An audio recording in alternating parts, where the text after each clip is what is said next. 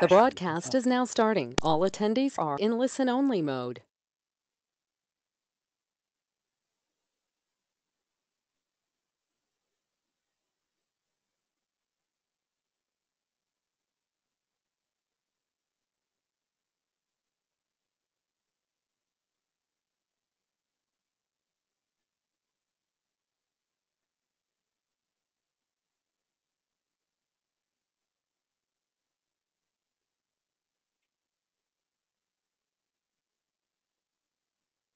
Okay, we'll go ahead and get started. And a lot of people come in the first few minutes, but I'd like to maximize our time, so we're going to get started. Welcome, everyone, to today's web panel. It's hosted by Open Communications for the Ocean, OCTO, and our programs of OCTO, the MPA News newsletter, the Marine Ecosystems and Management, or MEME newsletter, openchannels.org, and the Coastal Marine Ecosystem-Based Management Tools Network, or EBM Tools Network, for short, which is co-coordinated by NatureServe. And we're going to be speaking today about the impacts of the Trump administration's proposed offshore drilling plan on marine protected areas and marine spatial planning. And we have a fantastic panel with us today. So we'll show you who's who. Okay, so I'm Sarah Carr. I'm editor of the MEME newsletter and coordinator for the EBM Tools Network. I'm going to be moderating today. And as I said, we have 4 amazing panelists. We have Jay Austin with the Environmental Law Institute. He's at the ELI. He is the senior attorney and editor-in-chief of the Environmental Law Reporter and director of the Ocean Program. He is also director of the program on the Constitution, Courts, and Legislation, an initiative which looks at the intersection of the U.S. constitutional environmental law and recent trends in the federal courts. We also have with us today Sarah Winter Whelan. She's the Ocean Policy Program Director at the American Littoral Society, sorry, we were just discussing this. In this role, she works to translate the U.S. national ocean policy into in-the-water changes in how the U.S. manages and protects the oceans and our coasts. She also co-leads the Healthy Oceans Coalition, an alliance of more than 30 organizations that works to engage stakeholders in regionally initiated marine planning and national ocean policy. We also have Tim Charters. He's the Senior Director of Government and Political Affairs with the National Ocean Industries Association, NOIA. At NOIA, he coordinates legislative, educational, and political activities concerning offshore oil, natural gas, and wind energy resource issues. He's previously served as Vice President of Government and Regulatory Affairs for the National Stripper Well Association, Director of Policy Coordination for the U.S. House of Representatives Natural Resources Committee, and Staff Director for the House Subcommittee on Energy and Mineral Resources. And last but not least, we have Richard Charter, who's a senior fellow with the Ocean Foundation. Richard specializes in advocacy on ocean protection issues and preventing and mitigating industrial impacts on ocean ecosystems. As co-chair of the National Outer Continental Shelf Coalition, he was involved in initiating and maintaining the 27-year congressional moratorium on offshore oil and gas leasing, which prevented new drilling along the U.S. West Coast, Atlantic Coast, Florida Gulf Coast, and Bristol Bay in Alaska. He also coordinated local support for the creation of the Gulf of the Farallones, Cordell Bank, Channel Islands, and Monterey Bay National Marine Sanctuaries. So before we begin, I wanted to describe a little bit more about the purpose of the panel and how all of you as attendees can participate. So first of all, I wanted to emphasize that we as a country are on a very long, very uncertain, and very litigious road on this issue. And as brilliant as our panelists are, they aren't fortune tellers. So we may have some questions that are educated guess types of questions for them, but the goal of the forum is really to provide background knowledge and an understanding of diverse perspectives, so we all have more insight into things as they move forward. We also know that many of you who are participating here today have tremendous expertise in this area yourselves, and we welcome both your questions and your comments throughout the discussion. You can type your questions into the question panel of the user interface, and then we may be able to convey some of the questions during the panel as well as some of the comments. I don't think we're going to be able to get to all questions and all comments, but we can include them where we're able. Also, in case you have trouble telling who is speaking, I'll try and direct you as to who is speaking most of the time, but also in the user interface, it does show up with names. Richard is calling in through a special phone connection because he's in an isolated area. So when you see phone caller, that's Richard. And then to get, yeah, go ahead. That would be me. Yes, and that's Richard, so you know his voice too. And then to get started, I'm going to share a few slides. Offshore oil and gas isn't my area of expertise, but I was going to share some information and graphics that I have found helpful in gaining a better understanding of this issue. And these are also graphics that we can come back to during the presentations if they're helpful. So first of all, I wanted to back up a little bit to Executive Order 13795, implementing an America First offshore energy strategy. This was released in early in 2017, and it does a number of things, but some of the ones most pertinent today are that it revokes Obama's withdrawals of offshore Arctic and Atlantic areas under the Outer Continental Shelf Lands Act. And this is being challenged in court. It directs the Secretary of the Interior to consider revising the leasing schedules for the Outer Continental Shelf, and that's largely what brings us here today. It directs the Secretary of Commerce to refrain from designating or expanding any national marine sanctuaries without an accounting of the area's energy or mineral resource potential.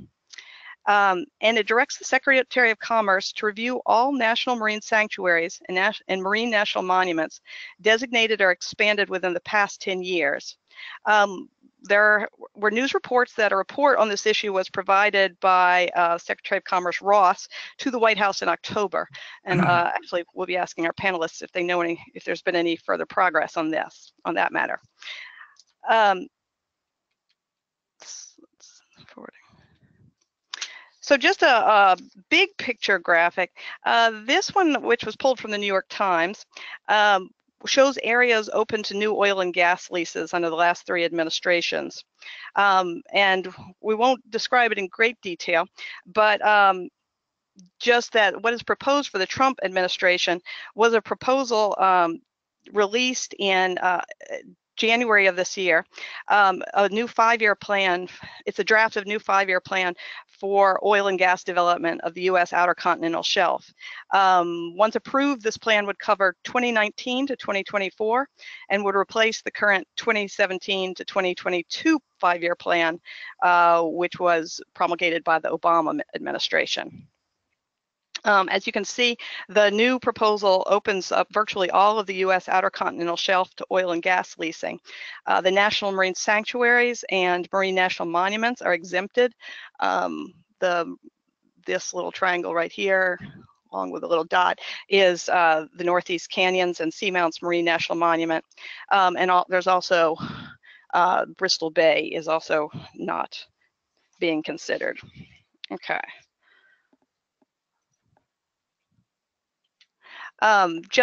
This is a plan, a draft plan for the timing of the leases. And I did want to cover a little bit about the Florida aspect. When I had first looked at this, I had thought this was related to the matter where Secretary of the Interior Zinke had said that Florida would not be considered for any new oil and gas leases. But it's not actually related to that. This is related, there's a congressional moratorium on oil and gas drilling in the eastern Gulf of Mexico. That's set to expire in 2022, and then there are leases proposed beginning in 2023 and 2024. Okay. Again, just showing the proposed lease dates, lease sale dates, excuse me, for Alaska. And then just a little bit of information about where we are in the proposal process for the oil and gas leasing program. So BOEM, the Bureau of Ocean Energy and Management, is developing a new national Outer Continental Shelf program for 2019 to 2024. This would replace the current 2017 to 2022 program. There was a request for information published in the Federal Register in July of last year. And then there's a draft proposed program and notice of intent came out in January 8th of this year. And then comments are due by March 9th. If anybody is interested in coming, that is your current deadline. And you can see there's several other steps. And just to emphasize that that's not the end of the process either. There's still, even that's this current process, which is for the overall program, for the national leasing program. But then individual lease sales would also go through a process, including public comment periods, and then individual oil and gas exploration plans would also have, and drilling plans would also go through an approval process, as well as actual development and production approval processes. The National Ocean Industries Association estimates this is about a 15-year, give or take several years, timeline to get from the beginning to end of this process. This graphic I found useful. This is showing how governors of the various coastal states are in favor or opposed to offshore drilling off their state. And then this graphic was also helpful, and it shows estimates, and these are really very rough estimates of economically recoverable oil and gas. And so this may be something where we return to, but you can see that a lot of the known economically recoverable oil and gas is in the western and central Gulf of Mexico, which is already much of which is already available for leasing. Okay. And all right, so now we're going to start with our questions. I wanted to start off with one big question for a lot of us, which is related to this, but not directly with the OCS. I was wondering if any of our panelists, so we know that the administration is looking at downsizing or altering the regulations of some national marine sanctuaries and marine national monuments to allow oil and gas drilling. And there were reports that the Commerce Department provided the White House with a report on this in October of last year. Are you aware, are any of you aware of any further action on this, or is there anything that you can relate about this? I can tell you what we know. This is Richard Charter. Okay. This report was created with taxpayer money. It's a report to Commerce Secretary Ross, and it's being very closely held, but we understand that right now it's being sort of ping-ponged back and forth between the Department of Interior and the Department of Commerce as the administration asks for more information about offshore oil and gas potential, in particular within any of these sanctuaries. So that is all we know at this moment. And the interesting way that that relates, the Ross report, to the 5-year leasing program, which is the topic today, is that the only exception on the federal OCS from inclusion in the 5-year leasing program is Bristol Bay in Alaska, of course, which is a bipartisan, decision, and then the National Marine Sanctuaries, but we don't know which ones yet because some of them are under review. So I think the concern is that any National Marine Sanctuary that might be rescinded, or any part of one that might be rescinded, instantly finds itself up for OCS oil and gas leasing in this 5-year program, the way the two things relate, the 5-year program and the Ross report. So we're obviously actually awaiting an outcome on the National Marine Sanctuaries to see if drilling is going to happen in some of America's most sensitive and long protected coastal waters. Okay, yes. This is Jay. My impression is consistent with Richard's. I actually looked for that report in preparing for today and was surprised to find that there don't even seem to be much information on leaks or rumors about what's in it. But I've also followed fairly closely the national monuments process on the land side and Secretary Zinke's review of all national monuments, marine and land-based, which also similarly was under wraps for a while, then leaked to the press, and then finally was released by Interior in December. And there's sort of some tea leaves in that report. There were the five marine monuments, as opposed to sanctuaries, are being jointly reviewed by Interior and Commerce. And Zinke has some tidbits in his report about a few of those. For two of the marine monuments, the Pacific Remote Islands Monument and Rose Atoll in Samoa, he is recommending potential revisions to the boundaries and also relaxing restrictions on commercial fishing there, which people have argued defeats the purpose of monuments. Similarly, for Northeast Canyons and Seamounts, he's recommending relaxed restrictions on commercial fishing. So, you can look at that, and you can look at the rest of his report, or things like the Utah monuments, and get some idea where the Commerce Review may be headed, because the trend is definitely toward reducing areas and protections for these recently designated monument areas. Okay, thank you. Did anybody want to follow up on any of that? And I had a follow-up question, and I was just curious, what legal processes would there need to be, and maybe this is directed at Jay, what legal process would there need to be for altering the regulations for existing sanctuaries or national monuments to allow oil and gas exploration? Well, each of these protected areas, whether it's a national marine monument or a national marine sanctuary, has gone through a rigorous, open, transparent public process, and particularly the National Marine Sanctuary Act is very clear about that. For example, in Northern California, there's the Greater Farallones National Marine Sanctuary expansion, which took 18 years. Most of that area was actually passed by the House of Representatives, and that particular sanctuary is obviously one of the ones that we think the Commerce Department is focused on, and I don't mean that in a good way.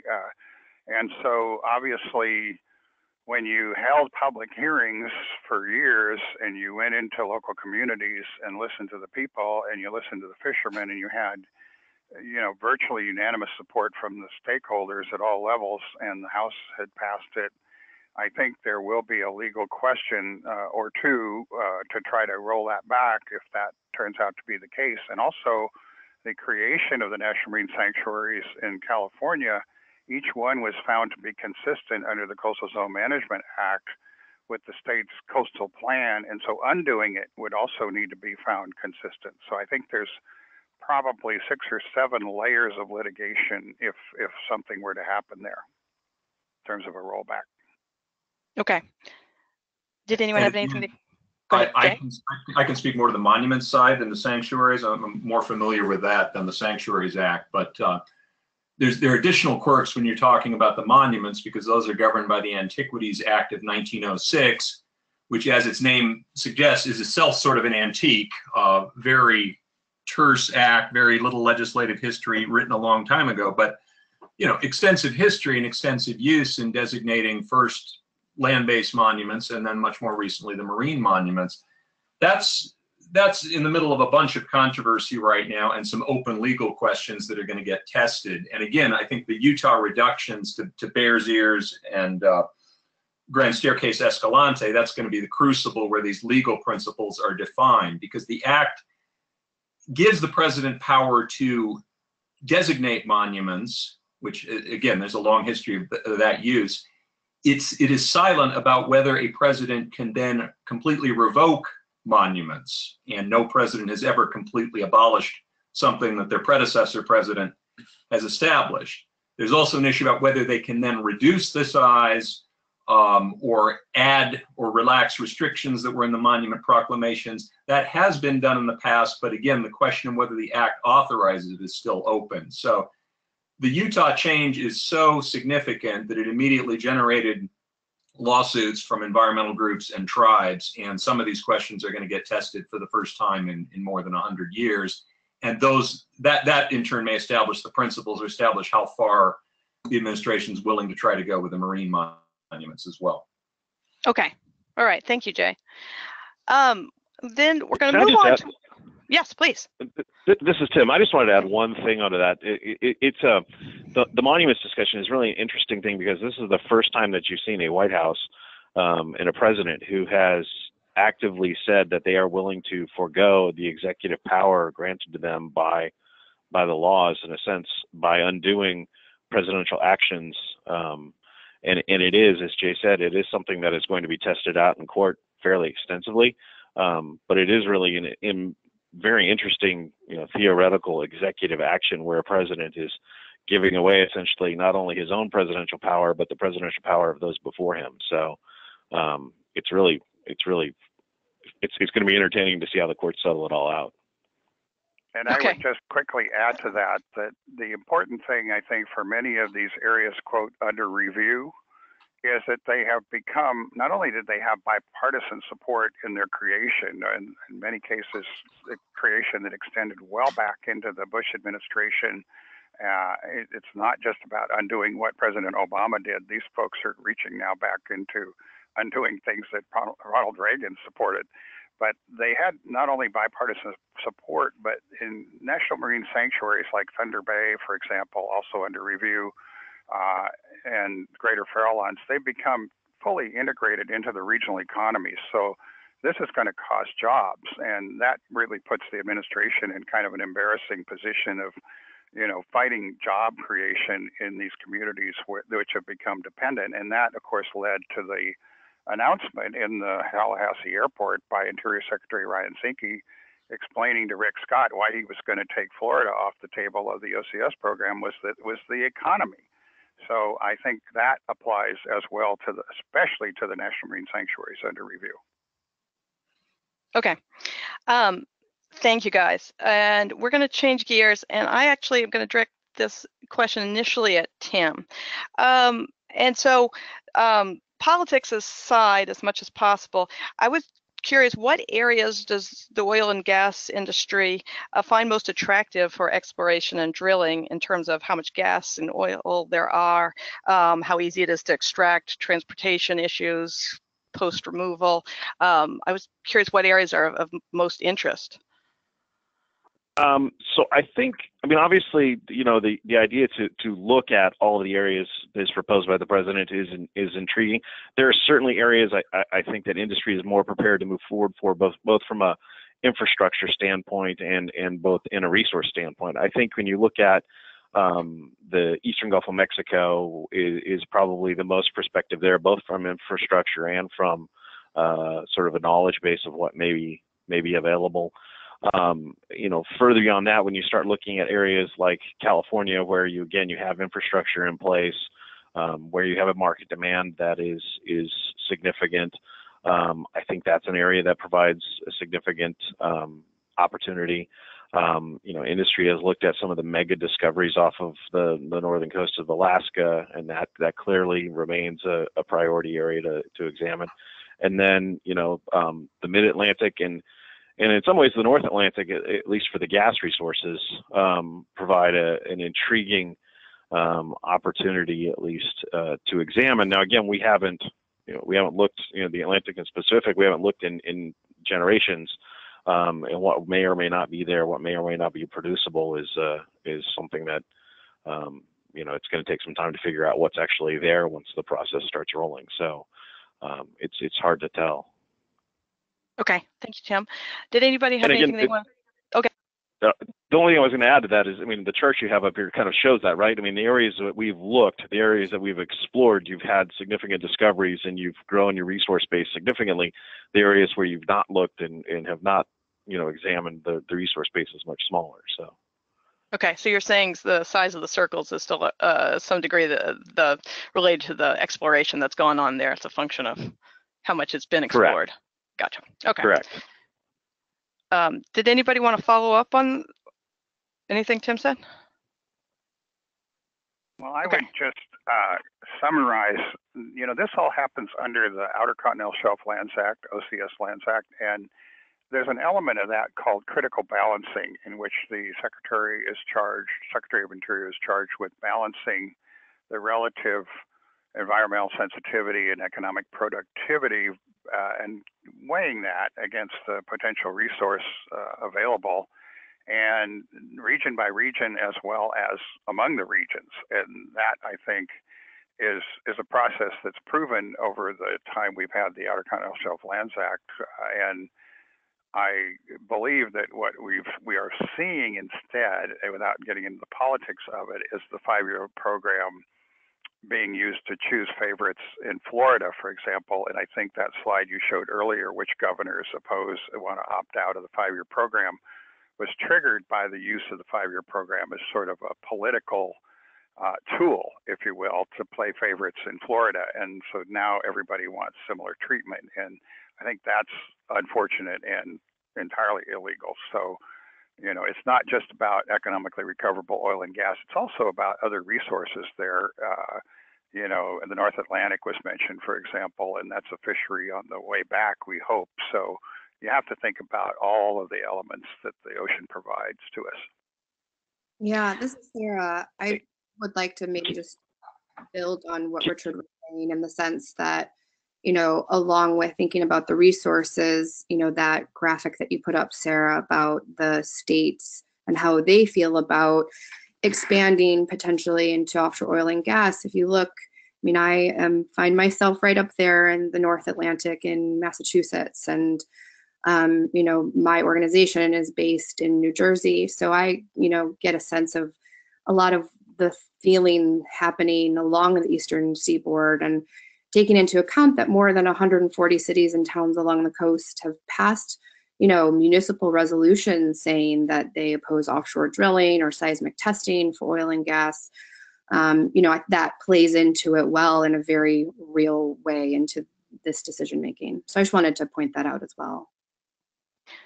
Okay, well, I had two points I wanted to follow up on.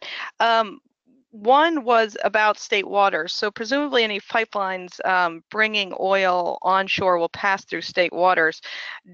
Do the governor's opposition to oil and gas drilling, will that influence whether oil and gas can be brought onshore in the most efficient manner? Has that happened in the past?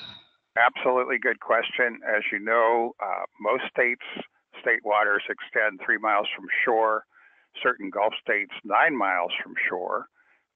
In the Gulf, except for the Gulf Coast of Florida, which has 9 miles from shore, in the Gulf, most of those states support drilling. But as you look at the opposition from governors, you have a problem in terms of transiting potentially anything across state waters, building any kind of processing facilities in state waters or on land. I mean, in California, in the mid-'80s, 24 local communities adopted local onshore facilities ordinances, which either ban outright or put to a vote of the local people any onshore facilities for offshore oil and gas.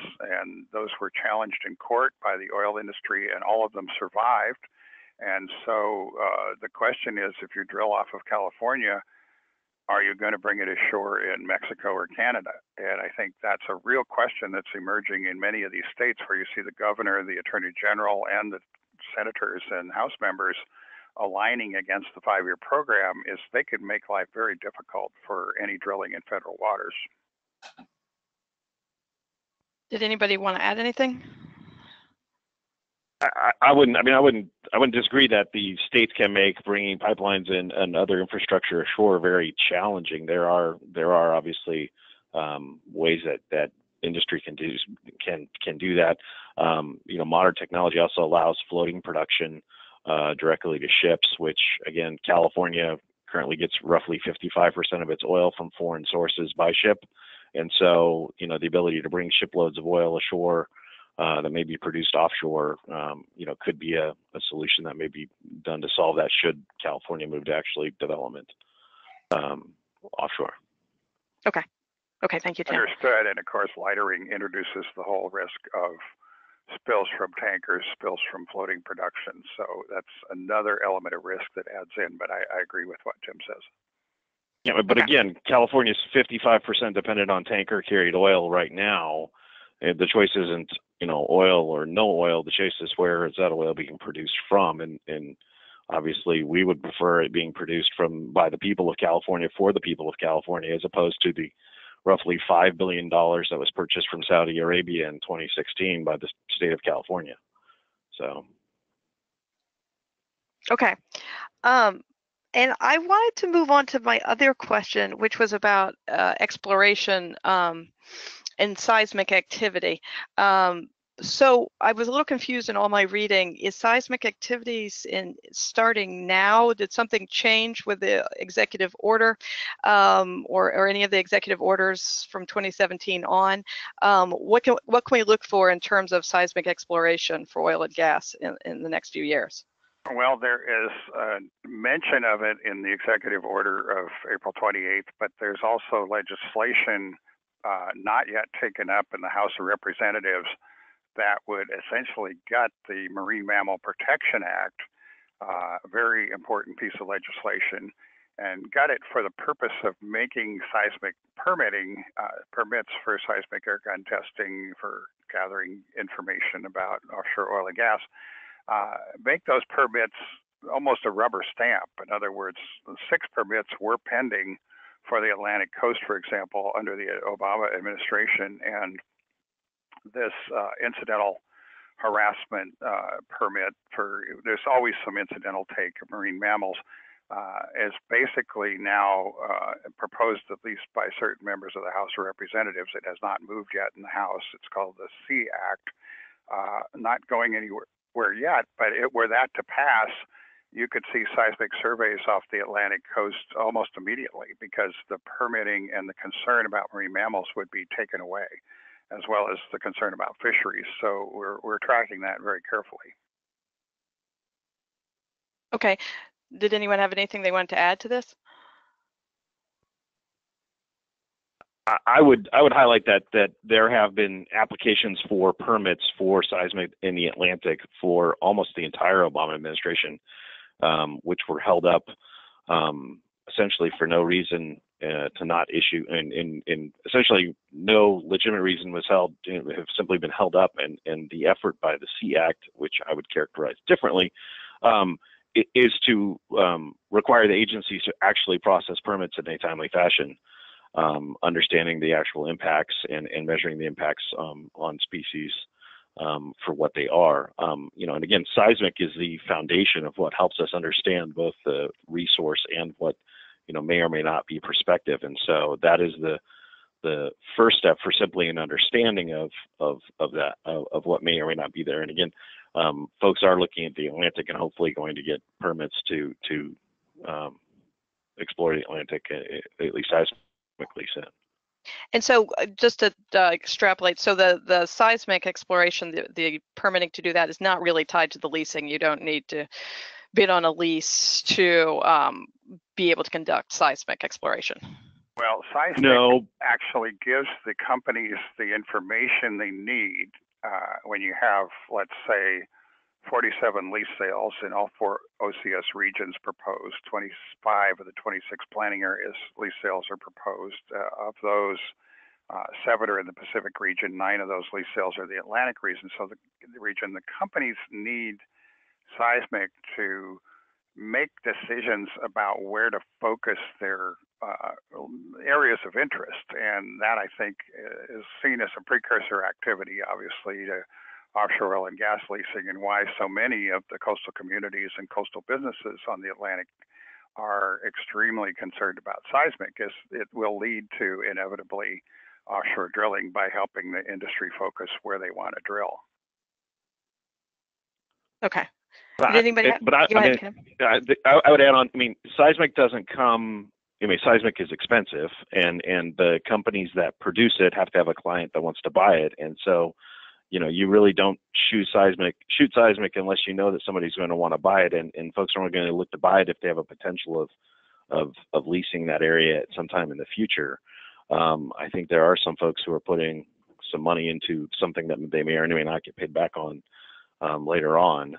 But again, it is the first step. But again, the flip side of that is knowing what resources are out there, knowing where those resources are, helps us in an effort to understand where we want to or where we don't want to go. If we shoot modern seismic and come back with giant zeros on the Atlantic, this entire conversation becomes moot because there's no interest, right? Now, the flip side is if you shoot seismic and you discover fields like they've discovered off of Brazil, which In 2011, President Obama was down there celebrating Brazil's development of those resources in the Atlantic. If we find discoveries like that, obviously there would be an interest to move forward and develop those resources. Okay. All right. And Thank you, guys. Just to make sure we understand, there are physical impacts on fisheries and marine life, and particularly marine mammals from seismic. So it's not just a decision about oil and gas potential, it's a decision also about, do we want to take those impacts as part of seismic? And each company needs their own data, so you wind up with simultaneous or sequential seismic in the same area over and over again. Although a seismic producer can shoot the seismic and sell it to multiple companies, so it's not that everybody shoots their own seismic. There will be companies that will shoot. Multiple companies may shoot seismic, but you're not going to have, if there's 15 producers looking in the area, you're not going to have 15 companies shooting seismic. You're going to have maybe 2. Correct. Okay. All right. Thank you all. Now a question, what impact is this proposed oil and gas leasing plan likely to have on wind energy? And there's could be a lot of facets here, like is space still available for wind energy? I'm curious to hear your thoughts on this. Well, for here in California, floating offshore wind, which of course is conducted on devices that are very similar to floaters used by the oil and gas industry, and in many cases built by the same companies. Floating offshore wind has elicited a fairly open mind by the conservation community, not speaking for every group, but it's turning out that one of the companies that the draft proposed 5-year OCS program credits or blames for the inclusion of California in the 5-year oil and gas program is also the primary interested party in offshore wind off of California. In fact, negotiating for offshore wind leases off of Humboldt County right now, and that's Statoil. So as you have individual companies that have been moving into the offshore wind industry, which is probably a good thing, when we see them sort of segue into offshore oil and gas, gee, while we're there, maybe we should drill. I think that's going to have a chilling effect on the offshore wind industry, especially off California. Okay. Thank you, Richard. Tim? So just to note, so I would add, so we represent a number of wind companies as well, and see the prospect of increased oil and gas activity compatible, obviously, in almost all the regions with wind. And one of the benefits, I think, of having both developments sort of in place is we do use very much of the similar supply chain. The Block Island, the Rhode Island project in Block Island, which built the first OCS wind farms in the United States, many of the companies that built that are oil and gas companies, members of NOIA, and it's the same fabrication shops, the same towboats, the same industry that builds the jackets and other infrastructure for the wind industry that conducts our oil and gas. And so having potentially some of these areas doing both activities will provide greater supply chain competition amongst members. And I would contend, off of California, again, the floating wind is going to rely, floating wind's going to rely on anchors to stabilize it and keep in place, the same way that floating oil production facilities in the Gulf of Mexico, deep water, operate. And currently there are roughly 4 major anchor companies remaining in the world right now, and having sort of both industries driving the development and the expansion of those, that industry sort of would create more opportunity and a better price point for everybody in the industry. So.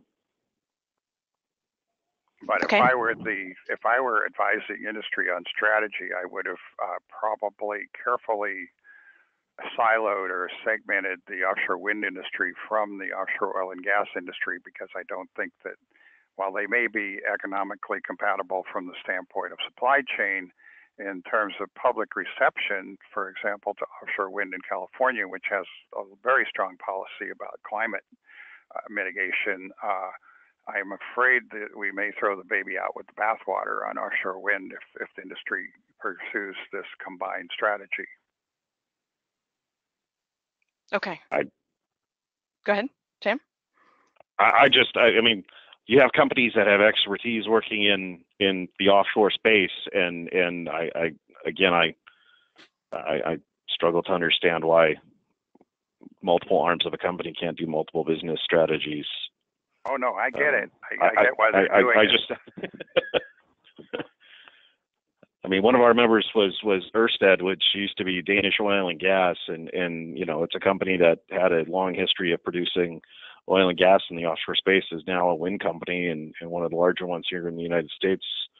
You know, that's just, they take their expertise and they move to the space to create energy. So, and I think that's Data Oil's effort as well. So.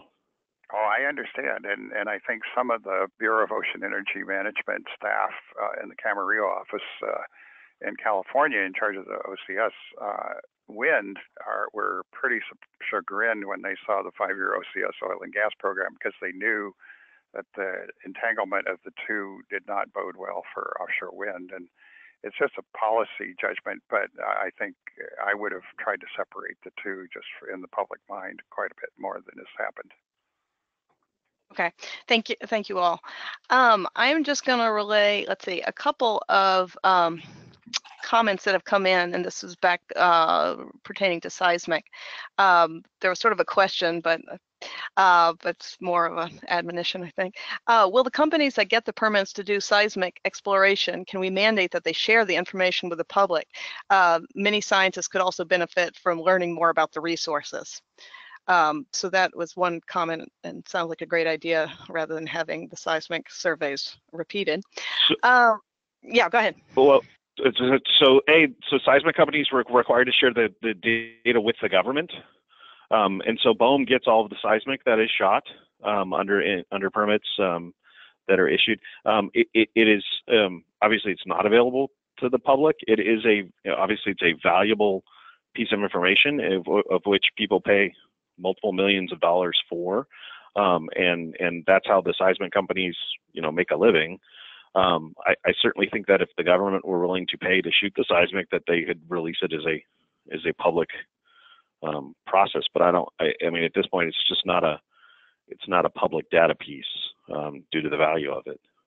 Yeah, in many cases, the geophysical companies do this on speculation, just like a spec house builder builds a house and sells it. So if a company is going to shoot seismic on spec, they're going to want to sell it in a proprietary basis. And I think that's one of the unfortunate things, is this is what leads to multiple surveys in the same area.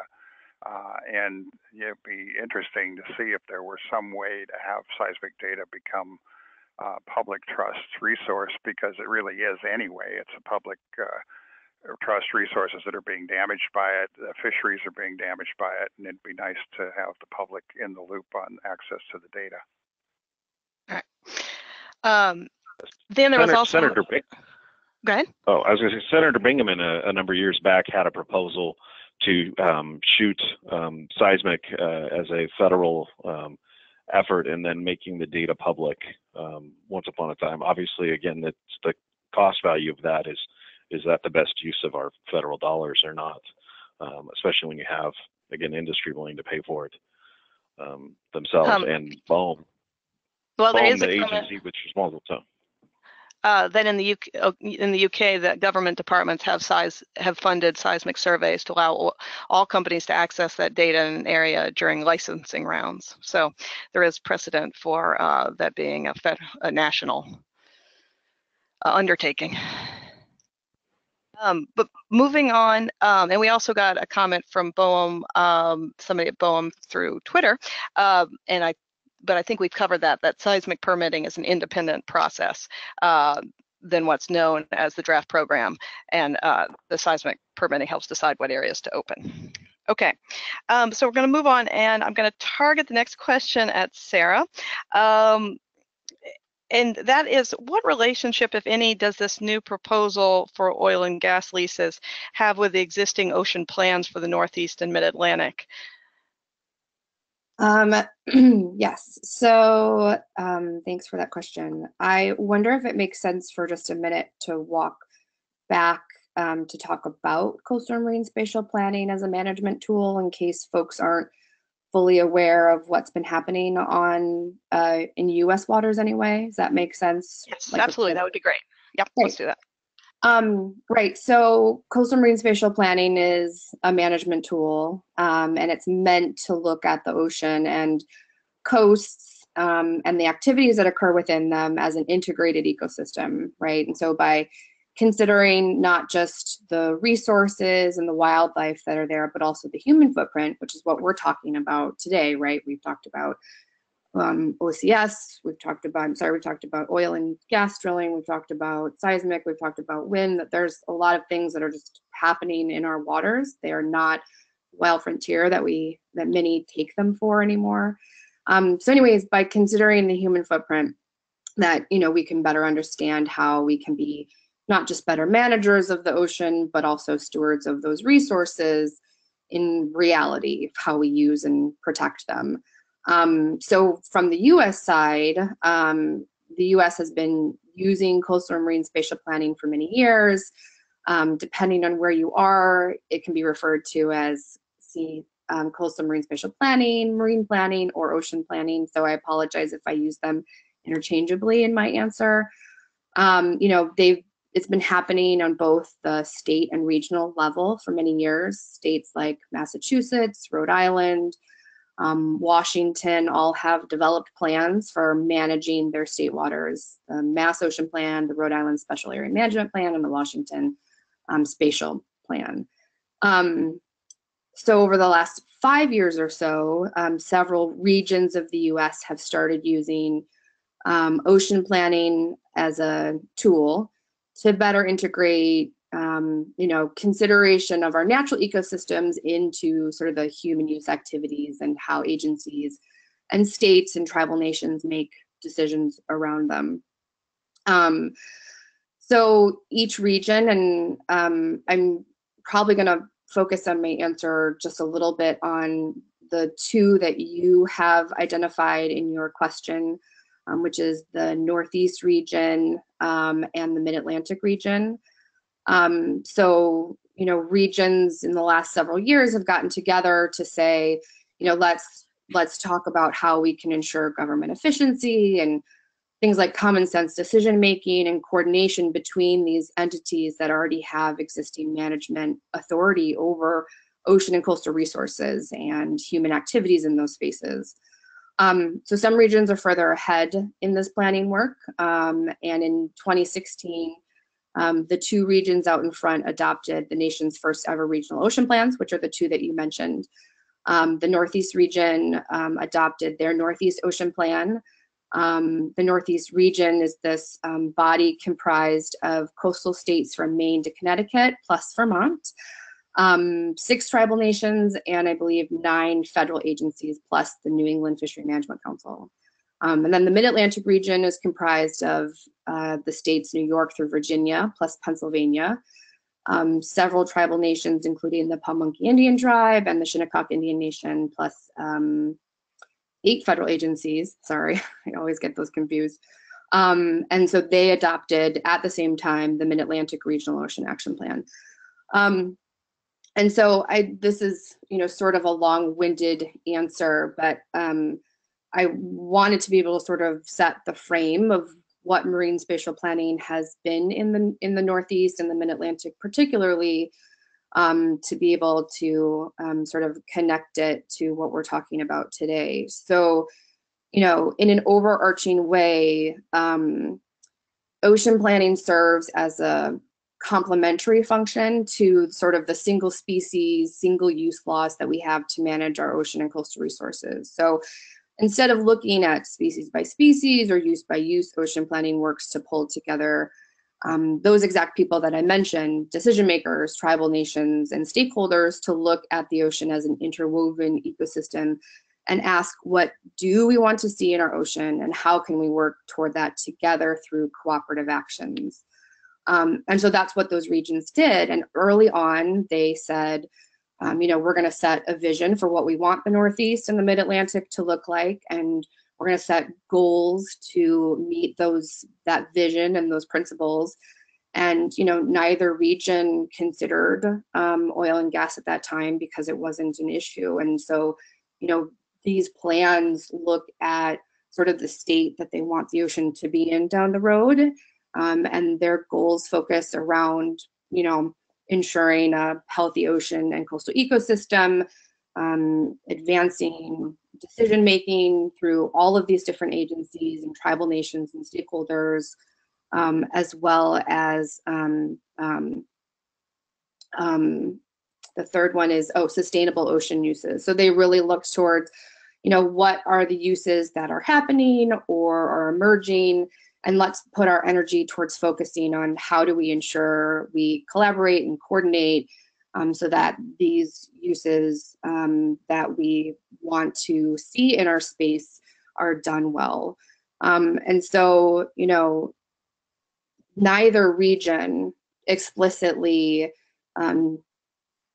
deals with oil and gas because neither region expected or planned in particular. And so it's not so much that ocean planning is silent on this issue, but that, you know, this works within one sort of legal framework, and the ocean plans try and take a much more broader and holistic view at sort of what their priorities are.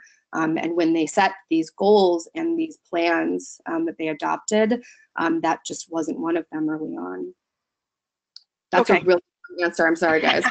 All right, thank you, Sarah. Did anyone else have anything they wanted to add? Well, I would just say that I think the fact that ocean planning has been going forward in a coherent way without much controversy is really evidence that we can all benefit from it. And I think it's wise to respect the will of coastal states. And I would remind all of our listeners, I think this is a good time to say that BOEM is holding a listening session in a state capital near you between now and March 9th, the deadline for comments on the 5-year program. And this is a form of marine spatial planning, whether we like it or not. The OCS 5-year leasing program is sort of supersedes all of the coherent spatial planning that's been done thus far, including national marine sanctuaries that took decades to create. So I encourage all interested parties to participate in the public comment period. You can go to BOEM and search participation. It'll show you where those listening sessions are to be held. And then written comments are accepted till March 9th. And we've had a number of folks that have trouble with the regulations.gov website and having to go through 3 or 4 clicks at a search to comment. So we've set up a website called savethecoast.org, savethecoast.org. You can comment in any way you like, but that takes you directly to the proper place to comment, savethecoast.org. Okay, thank you, Richard. I want to back up from that a little bit, and I have another question. I actually have a bunch more questions, but looking at it now, the potential for this this draft plan to change. I'm curious to get where people think the greatest changes are going to come from. Now, I read about one bill proposed by Senator Marco Rubio from Florida to extend the moratorium off the Gulf Coast of Florida. Do you think the biggest changes are going to come from congressional work of putting on moratoriums on different actions, or lawsuits, or public comment? And so I'm just curious it's a really big, huge question, but I'll throw that out there. And actually, Jay, Jay, do you have any thoughts on this? Yeah, a few. You know, you identified correctly at the beginning. You talked about the litigious environment we're in, and I sort of feel like that is the water we're all swimming in. You know, Congress is gridlocked. The administration is very bold, shall we say. I mean, this plan, like a lot of things, has this in-your-face character to it. And so the question becomes, well, you know, can they do what they want to do? And I think that ultimately gets decided in court. You know, they can say we want to flip the script from 90% off limits to 90% open to development. But that's not much of a principle by itself. You can call that energy dominance, and maybe that's a principle, but it's sort of a thin one, given what markets have already accomplished. But to be fair to people who drafted the proposal, we know the administration isn't into incremental change. They don't feel bound by history or precedent or long-term thinking. They're very transactional. So this is their idea of a strong opening bid, and that's probably okay under OXLA. The secretary gets to balance a lot of different factors. You can kick off the process with whatever kind of rhetoric you want. But ultimately, as I think the BOEM directors already had to testify in response to Zinke's comments about Florida, ultimately the plan gets written and then it gets reviewed in court. And I think the only problem with some of the rhetoric that's out there, or having too freewheeling of a process, is that might get you in trouble at that stage, the judicial review stage, which is a separate question from what can they do and say now when everything's kind of bubbling up and comments are being considered and the plan's being written. Okay, thank you, Jay. And I would suggest, you asked about Marco Rubio's legislation to extend the Gulf of Mexico Energy Security Act, which actually was put together mostly by Republicans. I was there. It was a bipartisan effort, but it was to protect a military mission line where live fire exercises occur off the Gulf Coast and Panhandle of Florida, and it was negotiated in a way that it expires unless renewed. It expires in 2022. So there's a great deal of concern, of course, that the 5-year OCS leasing program, as proposed, is constructed in such a way as to open up that area to leasing immediately. So Marco Rubio and others have legislation that would extend the duration of GOMESA, primarily because of the military space use conflicts. Interesting. Okay, thank you. Just for the record, I mean, DoD has had a number of reports, and BOEM in their plan put out a pretty good, colorful map about what the military impacts are, and we're expecting a DoD report in March. But I mean, there's an awful lot of space in the eastern Gulf of Mexico that is not conflicted with DoD that could be available for leasing, and particularly when you get further out, I mean, obviously more than 125 or 130 miles from Florida, that's where the actual resources plays are. And those areas are both well outside the military conflict areas as well as a long way away from Florida. So. Okay, and do any of you know of any other legislation other than the bill proposed by Marco Rubio for any moratoria? Well, I Francis Rooney, yeah. I believe there are other members of both the House and the Senate. I think 12 senators have now signed a letter asking to opt out their states. There are moves afoot among the coastal states that feel slighted by the favoritism shown to Rick Scott in Florida, that they want equal treatment. How that will translate on the Hill, it's too soon to say. One of the things it's doing is it's clogging up the Secure Act, as it's called, which would be tremendous incentives for states to accept offshore drilling, even if they don't want it, by giving them a share of the revenues. And that opens up a whole new can of worms that I don't think most states are falling for, and particularly there's not enough votes in the House right now to move it. But the efforts on both sides, I think, are aligning for rolling over states on one hand and states exercising their legitimate authority on the other hand. I think both of those sides are arming themselves right now. Okay, thank you. I'd point out, I think if anybody's on Twitter, that at OpenOcto, our Twitter account for Octo, I think Jake Clevenson from BOEM has been posting a lot of tweets with information about public comments and just on this webinar in general, if anybody wanted to go check that out. Okay, well, first of all, for those of you who have to leave after an hour, I wanted to say thank you so much. If our panelists can stay a couple more minutes, I wanted to pose on you with one more question. Sure. And that's about Hawaii and U.S. territories. Are there plans for oil drilling out there? And is there any discussion about oil drilling in the National Marine Sanctuaries and Marine National Monuments? What's going on in that sphere? It's not included in this draft plan. And I didn't quite understand the background or why not. Well, others may have information beyond what I have, but in terms of marine national monuments, particularly in the Pacific, there may be hard minerals resources, but generally the geology does not trend toward petroleum resources.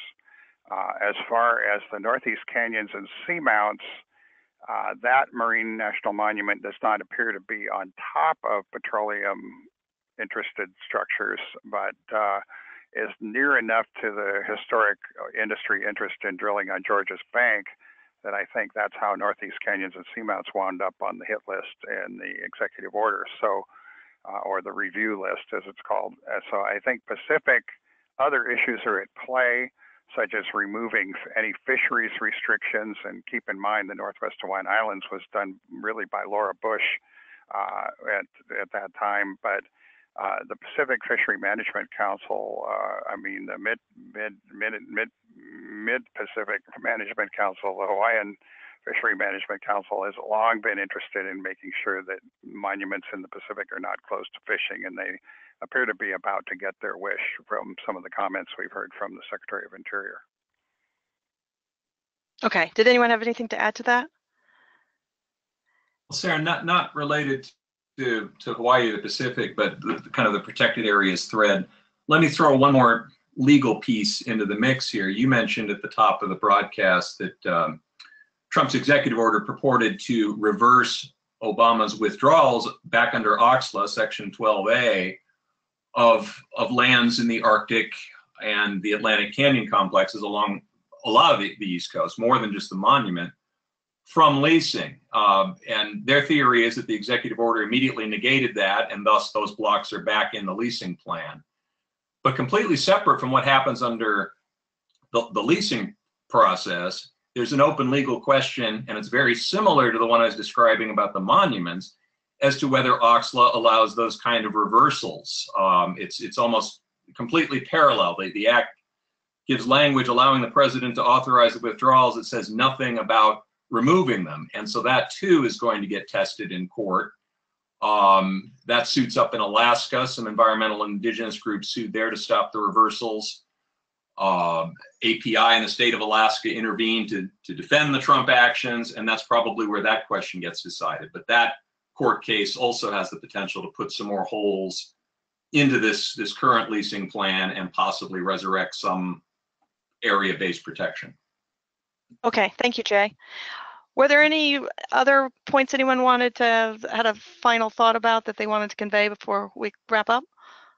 I would just suggest that we've had, a fairly orderly discussion about a fairly orderly process. And when you think about the oceans and all of the things that humans depend upon the oceans, for, and the fact that we had a bipartisan consensus over, really extending from 1982 till 1990, a bipartisan consensus in Congress and on the Hill, including Republican presidents, that certain areas were too sensitive and the resource potential in oil and gas was too low, but the environmental sensitivity and economic productivity in a sustainable way was too high not to lease those areas. And so throwing this sort of series of legal impediments, if you will, to continued protection of the ocean. I mean, one of the things we missed discussing, and we can probably do a whole other webinar on it someday, is the way in which the executive order in April 28th makes it almost impossible, if not extremely difficult, to make any new National Marine Sanctuary designations, even through the National Marine Sanctuary Act legitimate process. I mean, we're seeing a rollback of the laws that protect America's oceans pretty much wholesale across the board. And I don't think the American public, from what I can tell, is anywhere near ready for that. And I don't think the industry benefits from it because it makes the issues surrounding ocean management so much more contentious. And I would suggest that we had a pretty good thing going as we realized that we had a new administration, but that doesn't really justify blowing up, the way in which historically and Republicans and Democrats have figured out how to manage the ocean. It's not easy on the best of days, but it's no need to make it impossible, which I think the administration has now done. Okay, thank you, Richard. And I'd just like to close. don't disagree. I'm going to say I don't disagree with Richard right here, which I know everybody on the phone is going to be totally shocked, but I would certainly prefer to spend a lot less time talking about sanctuaries and focus on areas where that have not been obviously had the same level of protection, but that have resources which are available to benefit the American people. And one of the things that I just wanted to touch on is, again, so much of what we look at with this sort of stuff is regional. And as I highlighted earlier, right, California, which currently gets 55% of its oil from foreign sources, the ability to produce offshore, because they're not able to take advantage of the boom in American production. There's just not pipeline or rail capacity to bring the Permian or the Bakken oil to California. Whereas, producing offshore, where we know there have historically been large resources that have been produced for decades, being able to go back and produce that so that Californians can benefit from it and reduce that foreign dependence is something that, I think is absolutely critical, and something that we should, as you look at balancing this sort of stuff, and where that money is going and not going. The roughly $5 billion that was spent on Saudi Arabian oil in 2016 by the people of California could certainly be reinvested into California itself. And then the other dynamic is on the North Atlantic. Just roughly, 10 days or so ago, a tanker of Russian LNG was offloaded into the Boston Harbor LNG terminal because the resources, again, the pipelines and the infrastructure to bring LNG to bring natural gas to the Northeast isn't there, and developing those resources in the OCS and producing it again off of our onshores rather than shipping it in from foreign countries is a much better dynamic. So again, it's not oil or no oil or gas or no gas. It's where are we getting it from? And I think our goal and our hope would be to bring it and produce it from the United States rather than other places. Okay, thank you, Tim. And we're going to wrap up with that. Thank you. You guys were as good as I thought you would be as panelists, all of you. So I really appreciate you taking the time to do this and to speak to all of us and share your expertise in this area. So we really, really appreciate it. And we're getting comments saying thanks for the excellent discussion. So thank you again, and I hope you, and thank you to everyone who was able to attend and stick through with the extra minutes. We really appreciate your attendance, and thank you everyone, and have a great afternoon. Thank you. Thank you all. Thank you.